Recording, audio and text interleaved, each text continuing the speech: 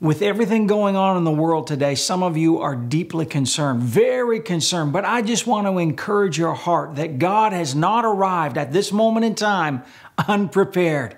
God the Father is the provider and He is prepared. He is our shelter in the storm. God is able to take us through anything that the world throws against us. God is our source of overcoming. He is our source of truth. He is our refuge and our high tower. So let's just pray as we get into this word of God for us today. Precious Heavenly Father, we believe we receive your precious Holy Spirit that you spoke about in Joel chapter 2 when you said you would pour out your Spirit upon your sons and daughters and that you would give us words, communication to prophesy into our future. Jesus said in John 16 that the Holy Spirit would show us things to come. We believe we receive that help right now from you, precious Holy Spirit, in Jesus' name, amen. Pray with results. Part 4. Here we are. We're talking about power. Don't let go results. That's what we want. You know, this has been such a powerful, exciting series, and it's also a very challenging topic for many of us because our prayers, they're personal, they're private. Often they're unique as our fingerprint. There's so much to learn about prayer, but this series in particular is on power. PWR, pray with results. For some, this can be so painful. If they feel like they didn't get the life-saving answer they asked God for. Did God delay too long? Did He defer or even deny them His help? And yet the Bible says God's promises are yes and amen. So be it. Is it possible that God isn't the variable in the power of life, but it's us?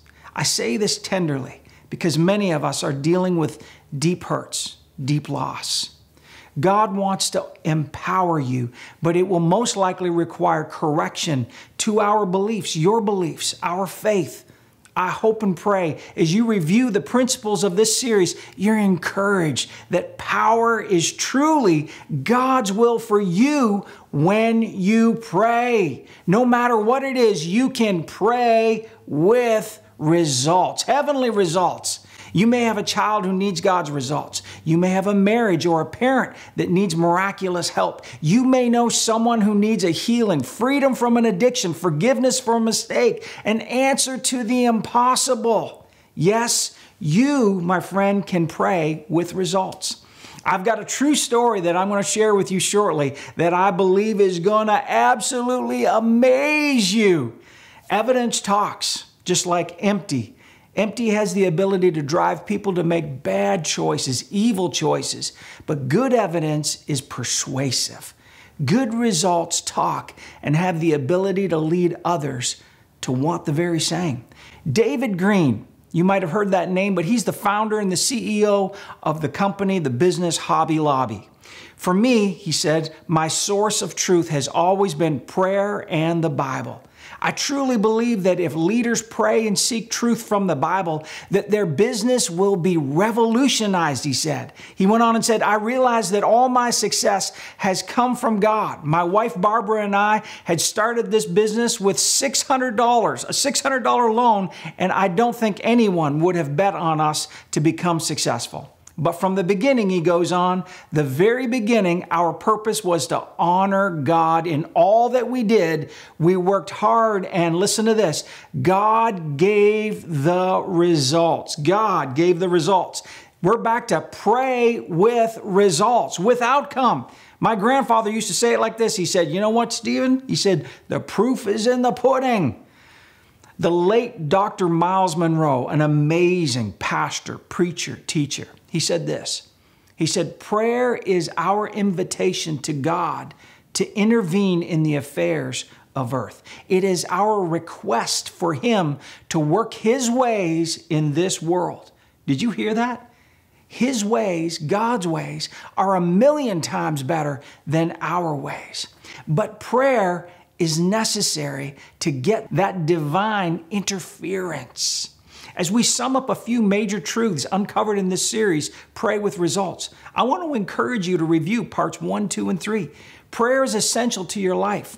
We all need God's help and guidance. Prayer in the name of Jesus is supercharged communication with God, the Father, which must get results. It must. Why? Because as we've learned in Hebrews 11:6, that without faith, it's impossible. Say that word, impossible. It's impossible to please God. For he who comes to God must believe that he is, and that he is the rewarder of those who diligently seek him. Rewarder.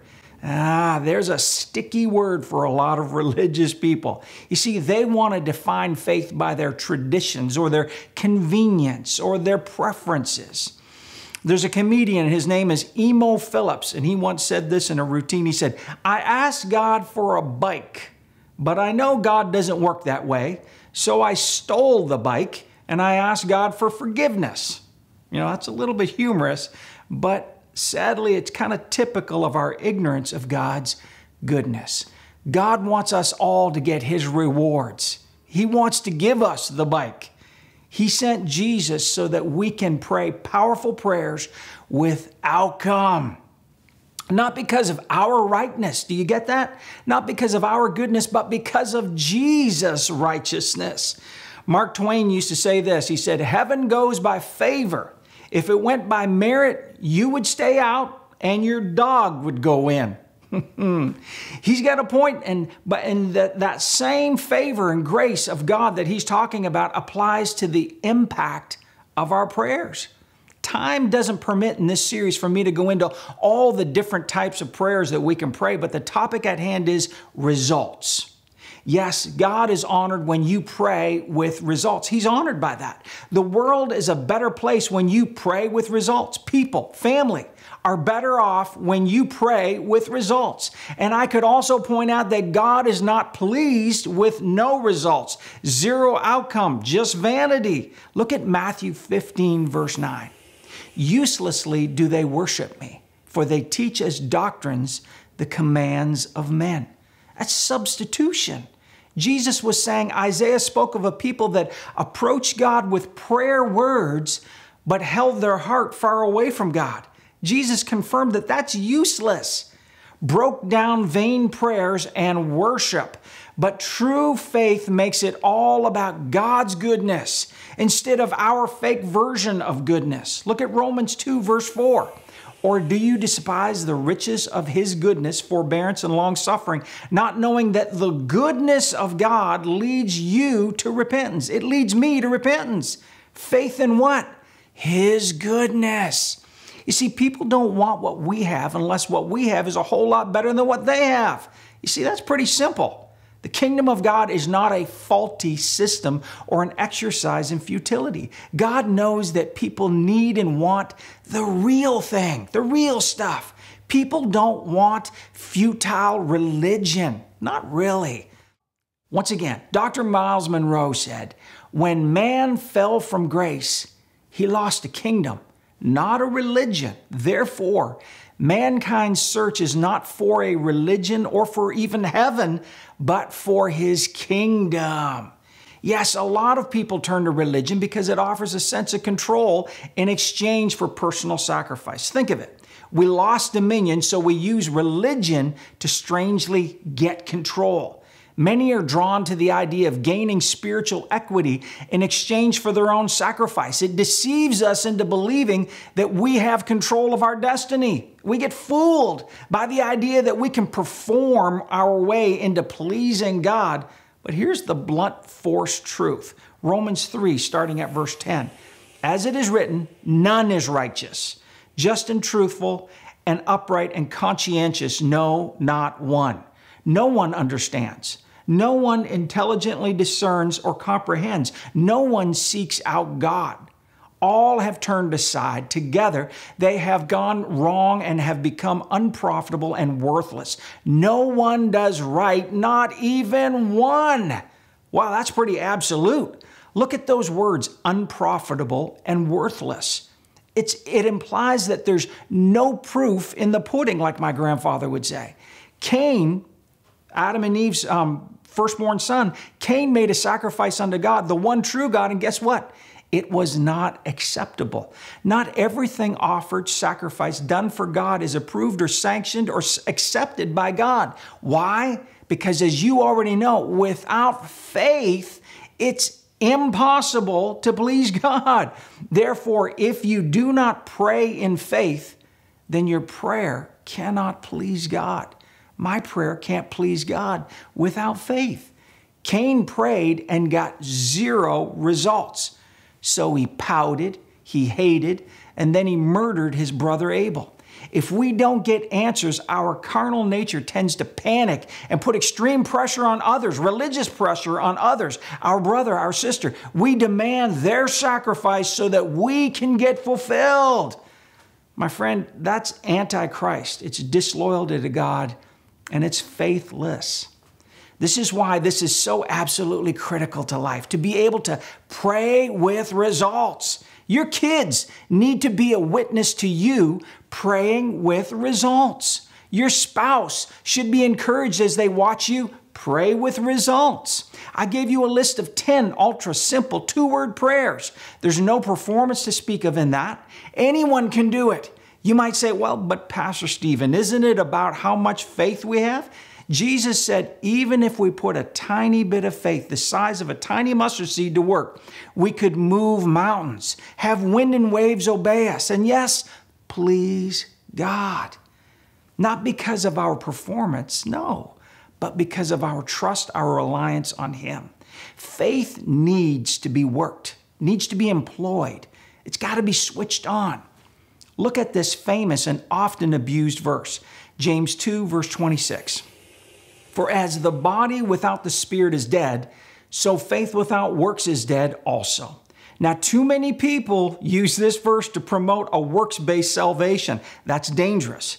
God's word doesn't contradict itself. The Apostle James is not contradicting Paul, who wrote in Romans 4, verse 5, but to the one who does not work, that is, the one who does not try to earn his salvation by doing good, but believes and completely trusts in Him, talking about Jesus, who justifies the ungodly, his faith is credited to him as righteousness.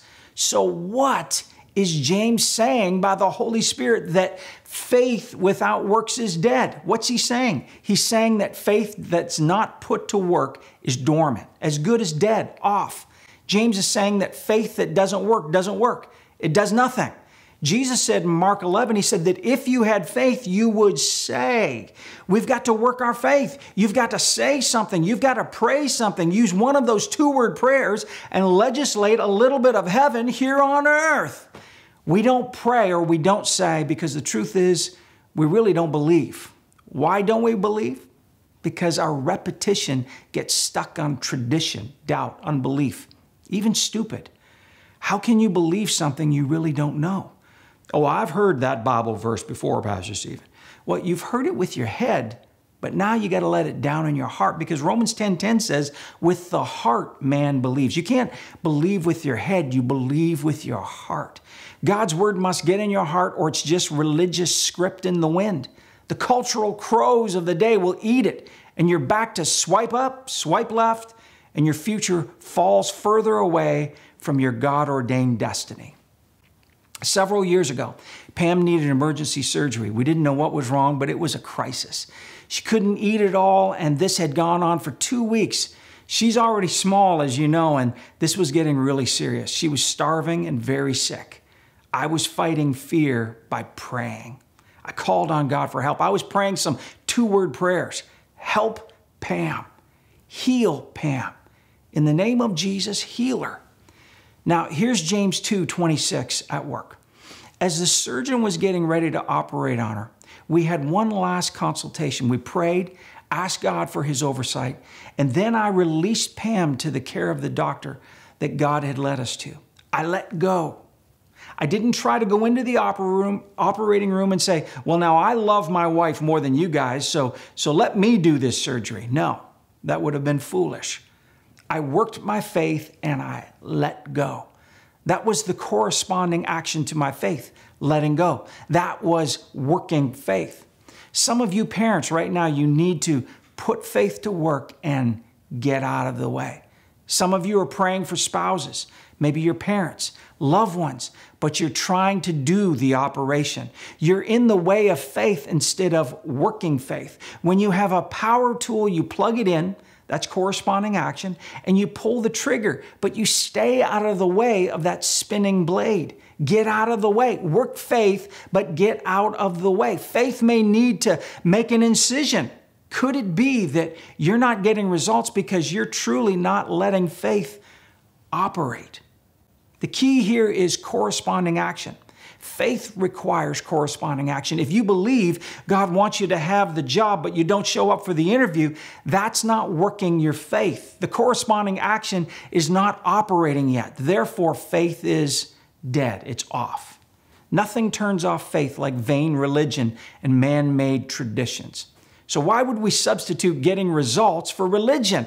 Remember, the enemy is a counterfeiter. He substitutes something real with something fake. Let me give you a sequence of truth here from God's word about power. Isaiah 40 verse 29 says, He gives strength to the weary, and to him who has no might, He increases power.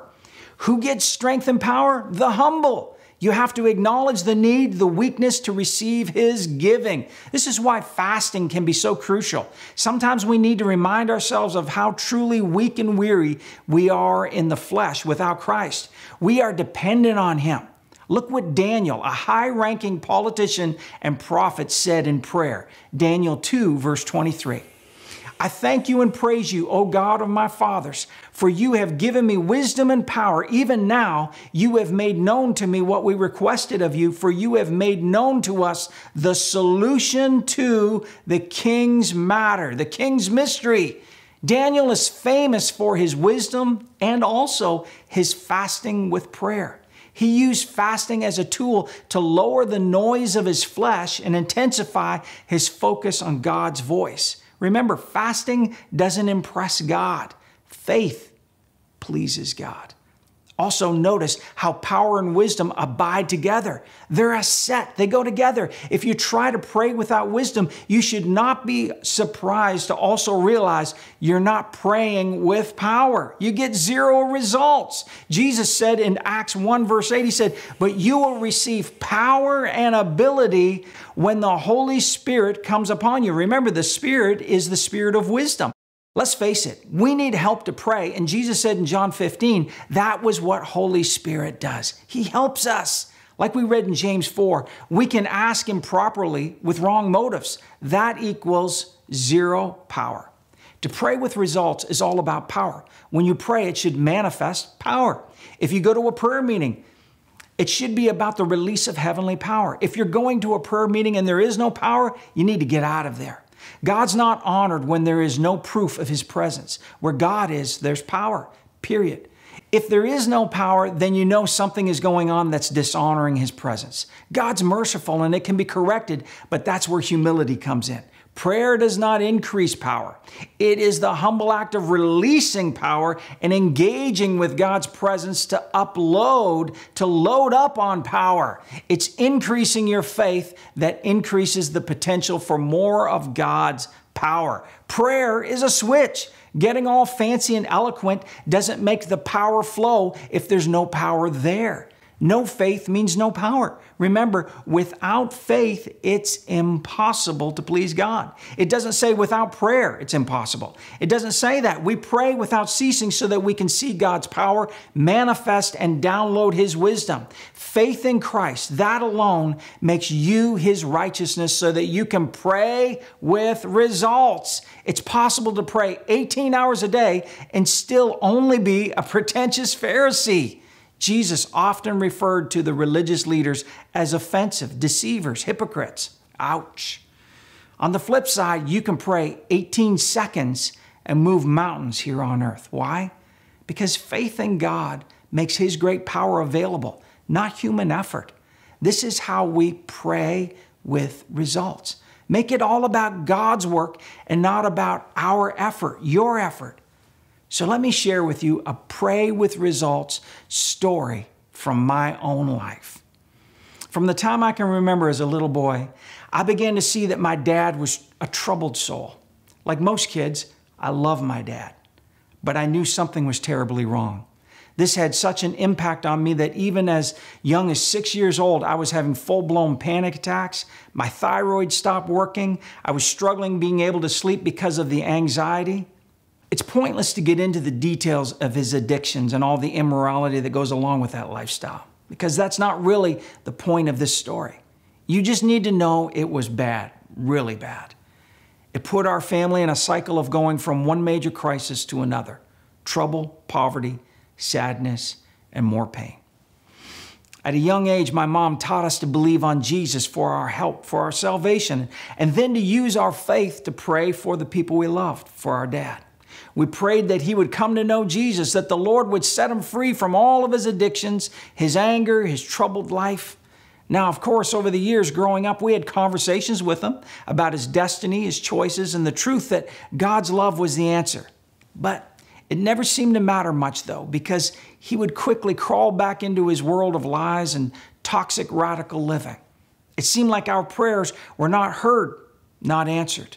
Was God listening? Things got worse, not better. It came to a point where circumstances became so dark, so deceptive, that we knew we had to part ways with him.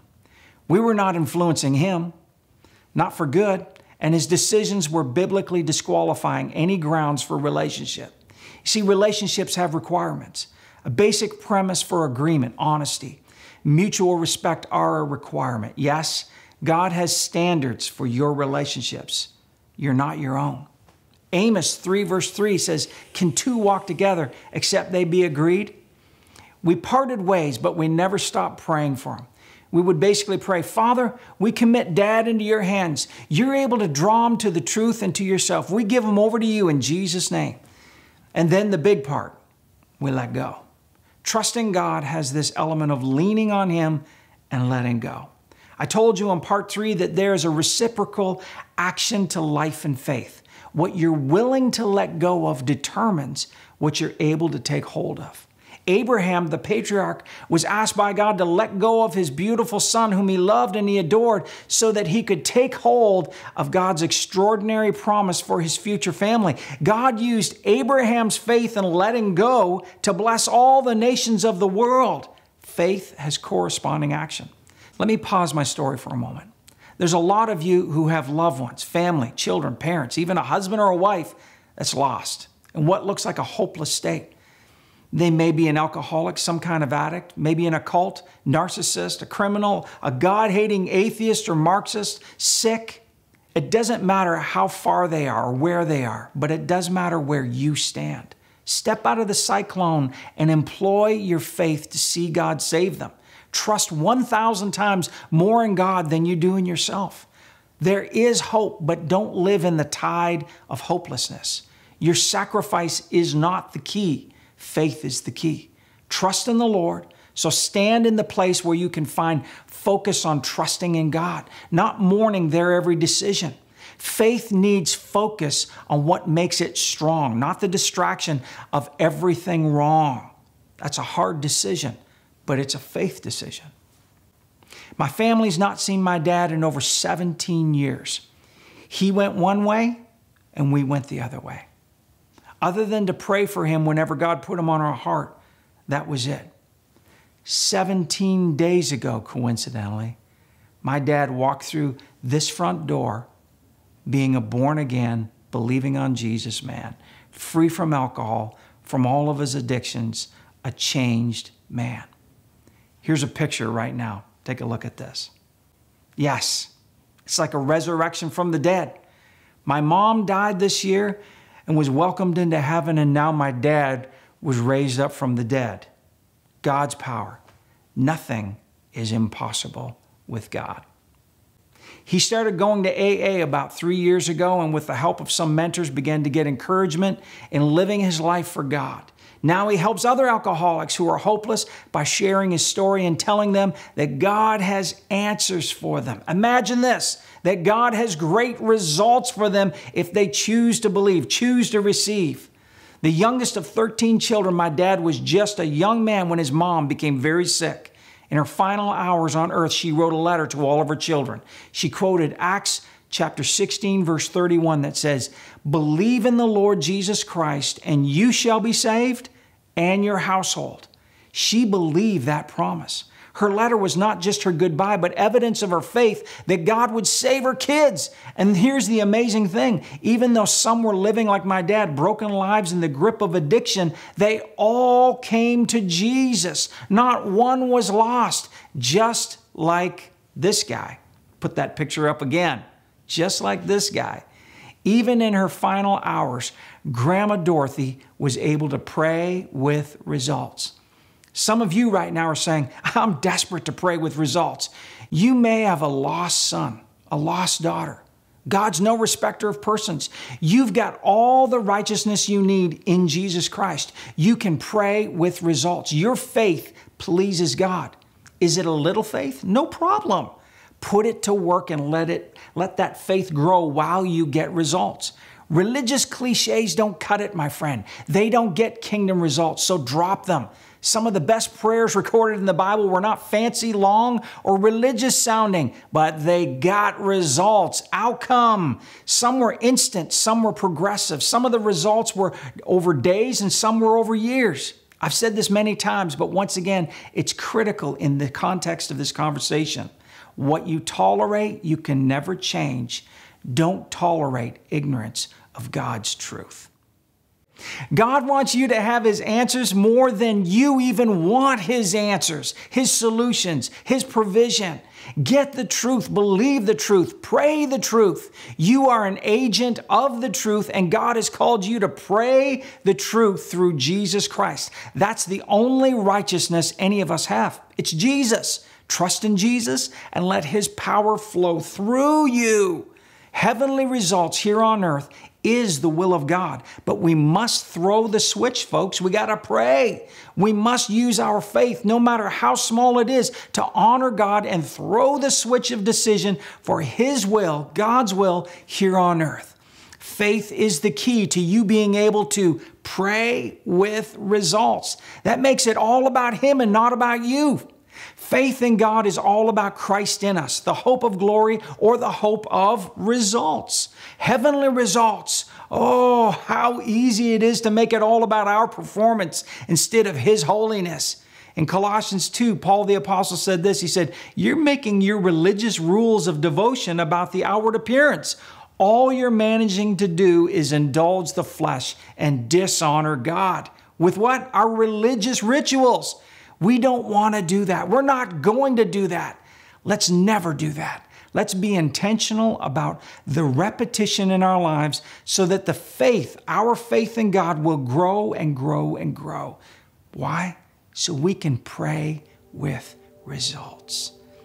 Let's be intentional with our faith right now. Let's pray this again, thoughtfully, focused, reverently, with all that we've learned over these past 4 segments of this series from God's Word. Our Father, which art in heaven, hallowed be thy name.